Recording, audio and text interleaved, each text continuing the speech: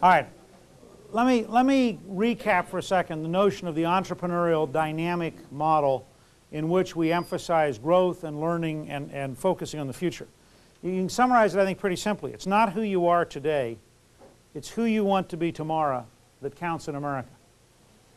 And I frankly would argue that when we pick up on welfare next week and on the culture of poverty, that that's the core weakness in the way we deal with the problem today.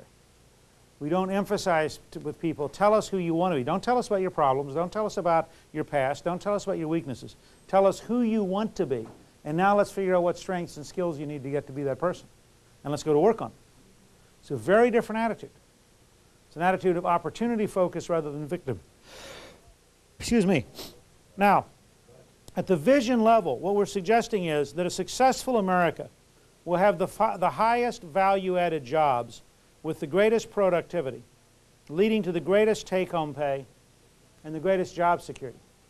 That is, the way you get job security is not by blocking the world market, it's by winning in the world market. Let me put it a little bit differently, and I think that Morris Shechtman's book, Working Without a Net, which I've told him I think is mistitled. I think he's really talking about creating your own net rather than relying on big systems for a net. But his idea is essentially right, and that is that real security is based on real productivity and real economic growth. So real security is based on real change. It's the security of a kayaker in a whitewater river who is paying attention and negotiating the changes. It's very different from what people think of. People really say, gee, can I build a castle where I can stop and rest? And the answer is no. What you can do is you can think through and you can build assets and you can build resources, and obviously if you're prudent and careful you can build a lot of resources for your old age. But during your working years you have to dynamically interface with a world that is changing. One of the ways to measure that is to look at how in each generation who is succeeding changes. For example, if you looked at Henry Ford in 1905 or Alfred Sloan in 1922 or Bill Gates today, each of them in a sense was the man of the future. But the question is, who's tomorrow's man of the future? Gates is now an established figure. He's been around for 10 or 12 years. He's in a sense yesterday's great success story. Not that he's not important, not that he's not powerful, but Microsoft is now in some ways what IBM was 30 years ago. So what's the next Microsoft? And it may well be in biotechnology, frankly. But it's this concept that what you're always looking for is not some static, academic, planned, structured investment. What you're looking for is the dynamic, creative, entrepreneurial energy and drive that meets the marketplace. And what you want to do, in a sense, is given this vision of winning in the world market, creating local jobs through world sales, you need to set up a series of strategies. Now, what we're trying to do now is build strategies that come out of our vision, which is an entrepreneurial vision, so the strategies will be very different than the strategies that bureaucrats and academics would create in a welfare state vision. It's very important to understand why they're so different. Remember I drew earlier, and I want to go back and remind you.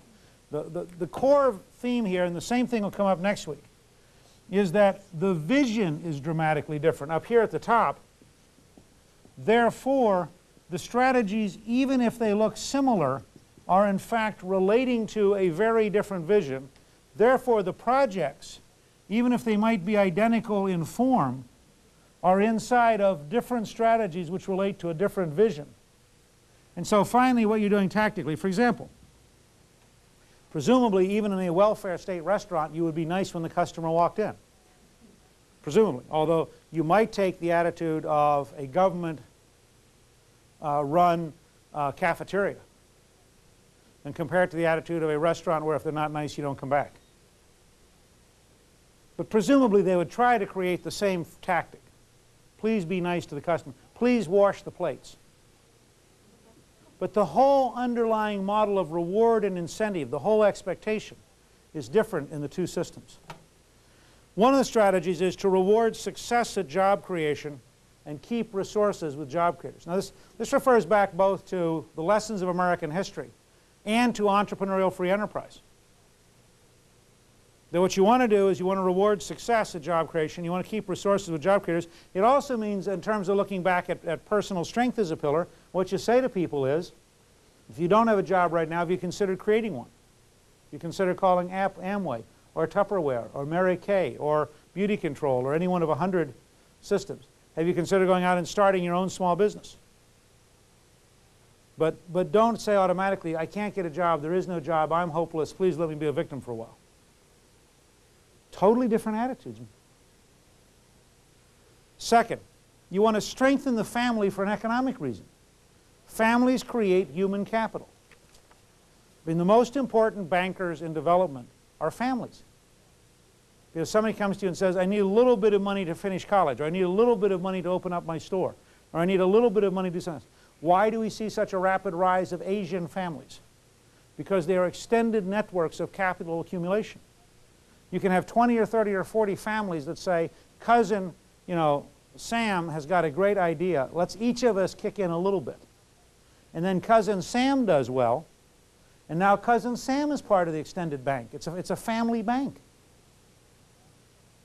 And so extended families and strong families are major sources of capital development. And by the way, guess where most learning takes place? Inside the family. So when you see the collapse of the family, and when you see a society which tolerates totally self-centered, destructive parents, and parents who have not got a clue why they're parenting, they haven't got a clue how to educate their child, they haven't got a clue about being responsible, and you tolerate that. And you think, well, that poor victim, who is, of course, now creating new victims. You are cheating yourself of a major capital resource, which is the human beings of the next generation. So when you end up with kids who don't know how to clean up after themselves, don't know how to study, don't know how to be disciplined, don't know how to be nice to anybody, don't know how to interact with other human beings, and have had nobody in their immediate family do anything to teach them, the burden you put on the school system is hopeless.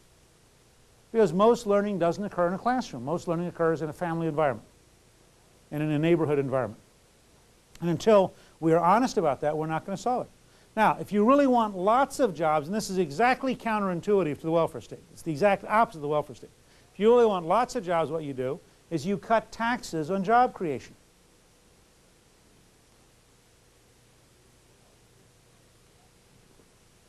You really want to increase the employment factor for the marginally unemployed, for black inner city kids and American Indians on a reservation and poor whites in West Virginia? Cut out all the taxes. So you hire that person, you don't have to pay FICA. You don't have to pay income tax. You don't have to pay unemployment compensation. Just pay them straight. You see, the minimum wage isn't the minimum wage. The minimum wage is gross pay, and it's not real cost because you have to add all the extra taxes. Jim Longley told me the other day, the congressman from Maine, that there are 9 taxes in Maine when you hire somebody.